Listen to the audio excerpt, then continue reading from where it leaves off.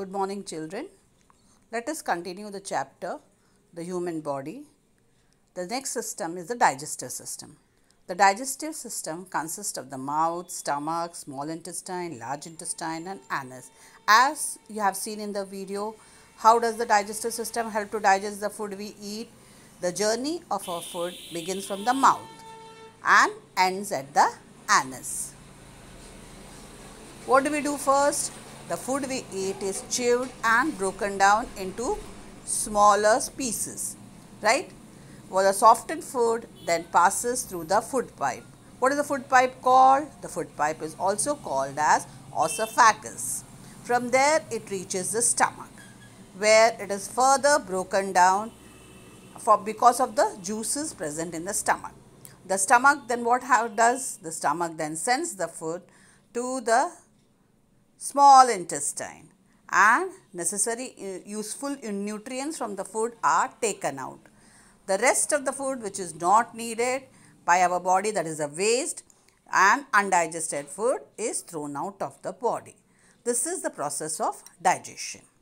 Then we come to the respiratory system. The respiratory system consists of, respiratory system means how you breathe. The respiratory system consists of nose, windpipe and lungs. We breathe in air through the nose. The air goes into the lungs through the windpipe. In the lungs, the oxygen from the air gets absorbed in the blood. This oxygen helps in burning the food in the body and gives us energy. The air we breathe out has carbon dioxide. Our body does not need it, so carbon dioxide is thrown out. Children, you can do one experiment. You can see, keep your hand under your nose and you can feel the air going out, hot air going out. That is carbon dioxide. Next we have the nervous system. What is the nervous system? The system which is made up of nerves. The brain, the spinal cord and the nerves make up our nervous system. Our brain is the control center of the body. It gives commands to other parts of the body. All body parts according to the orders received from the brain.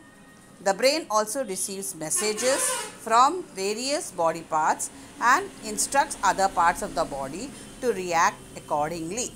This message travels through the nerves. This is our nervous system.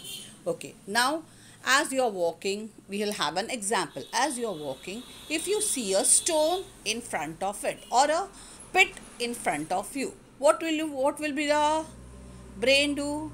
Your brain will give the instruction. Your eyes will see them and give the instruction to the brain. The brain will give the instruction to the legs that you have to walk apart. You have not to fall inside the pit or you are not to dash the stone. This is the way the nervous system works. Thank you, dear.